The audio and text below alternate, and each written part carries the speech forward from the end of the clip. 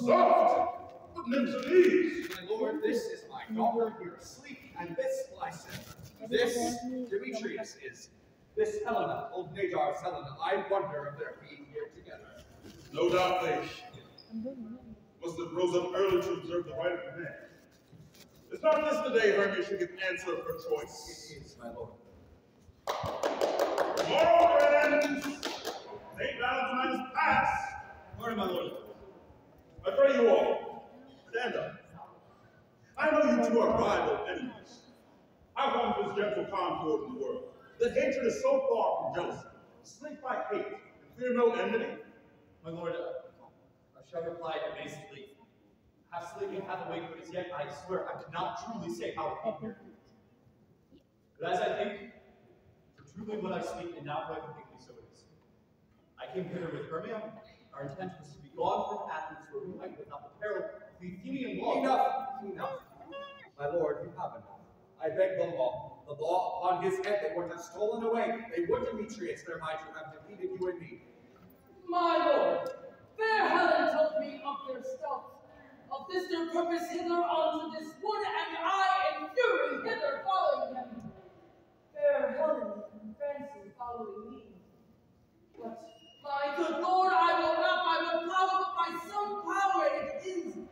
My love to Hermia melted like the snow, and all the faith, virtue of my heart, the object and pleasure of my father's only to Helena.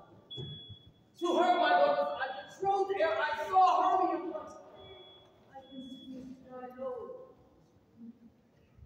But as in health comes to my natural taste, now I do wish it, love it, long for it, will forevermore be true to it.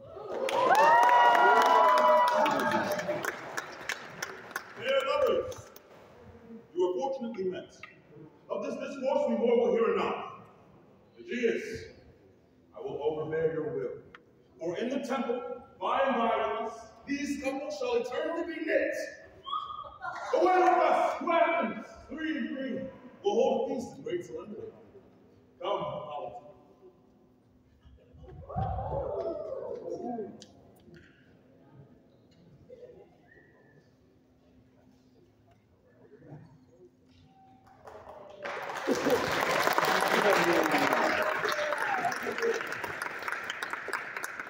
Are you sure we are awake? It seems to me that yet we sleep and dream. Do you not think the Duke was here and bid us follow him? Yea, and my father! And did bid us fall to the temple. Why then we are awake! So Oh, wait. What? Let us follow him, and by the way, let us recount our dreams. Bottom!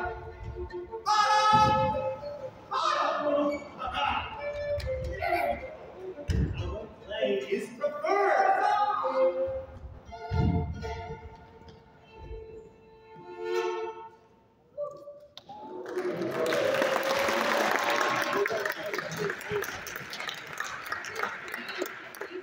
that these lovers speak of? I may not believe these antique fables nor these fairy tales. But all the story of the night told over, and all their minds so transfigured together, more witnesses than fancies, images, and grows to something of great constancy. But howsoever, strange and admirable. Come now, what dances, what masks shall we have between our after supper and bedtime? Where's our usual manager, Burr? Here, mighty Theseus. Rebel in hand. Is there no play?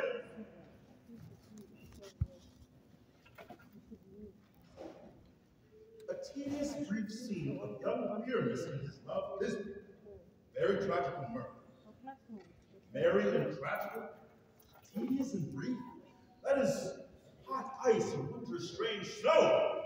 How shall we find the concord of this discord? Our play, there is, my lord, some 10 words long, which is as brief as I know the play, but by 10 words, my lord, it is too long, which makes it tedious, for in all the play, there is not one word apt, one play fitted. What are they that do play it? hard-handed folk, that work Athens here, which never labored in their minds to matter. We will hear it. No, my noble lord! It is not for you. You will hear that pledge.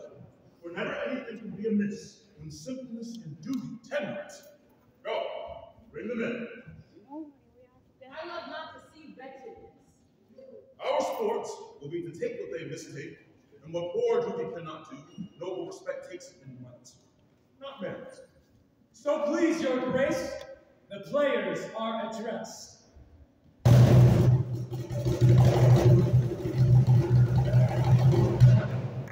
Gentles, perchance you wonder at this show, but wonder on till truth make all things plain.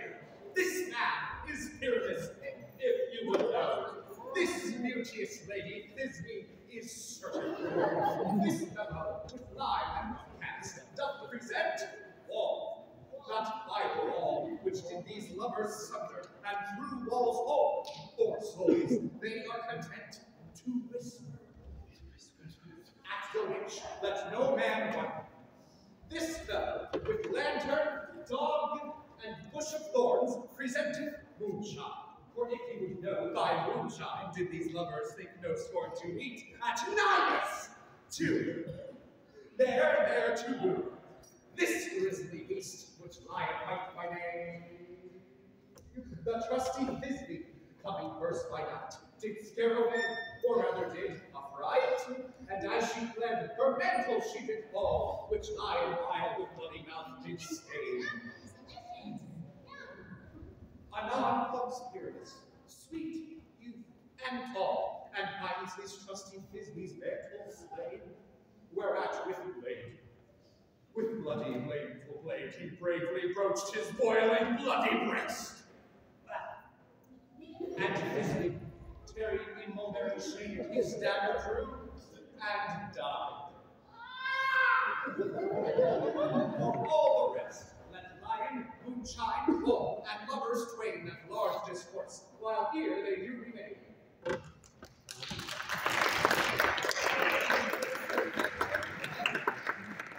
In this same interlude, it doth befall that I once now by name present a wall, and such a wall as I did.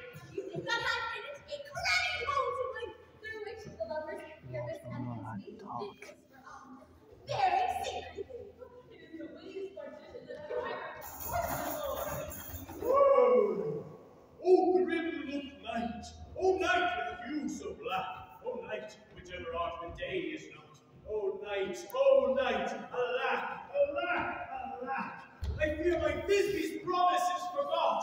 And now, O wall, O sweet, O lovely wall that stands between her father's crown and mine. O wall, O sweet, O lovely wall, show me thy home that I might stole a look with mine eye. But, oh, thanks, courteous wall. Jove shield thee well for this. But what see I? No Thisbe do I see. O wicked wall, for whom I see no bliss. Blessed be thy stones for us deceiving thee. The wall methinks being sensible to curse again. And now she should not be deceiving me. Is Thisbe's cue? She is to enter, and I can spy her through the wall. Look, she comes.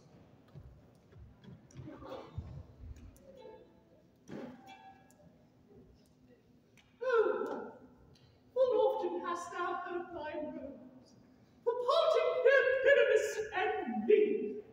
My cherry lips have often kissed thy stones with lime, and hair that often me. I spy a voice. Now will I to the wall to see, and I can hear my Thisbe's face. Thisbe! Oh, kiss me through the hole of this vile wall. I kiss the walls for not on it at all. Wilt thou admit these two to meet me straightway? I might have let my come without delay.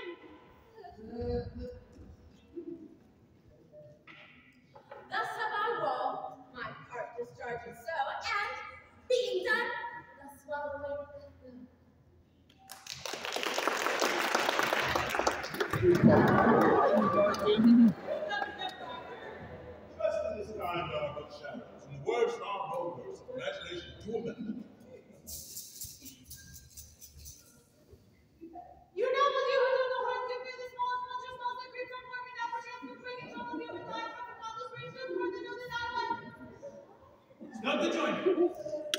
Snap the joiner. Stop the joiner.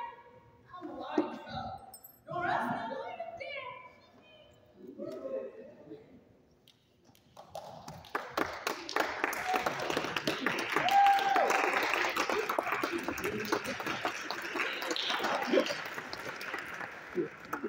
All I have to say is to tell you that this lantern is the moon.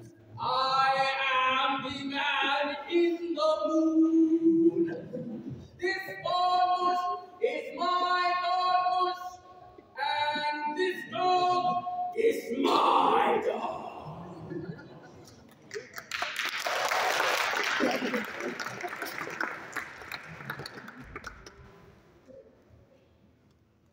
This is all there is to. Where is my love? Lion.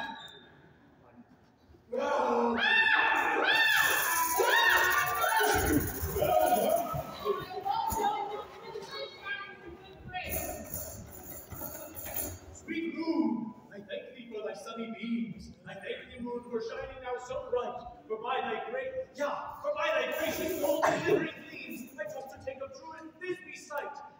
What stain, oh spite, what mark, poor night, what dreadful dole is here? Eyes, do you see? How can it be, oh dainty duck, oh dear? Thy mantle good, what stained with blood?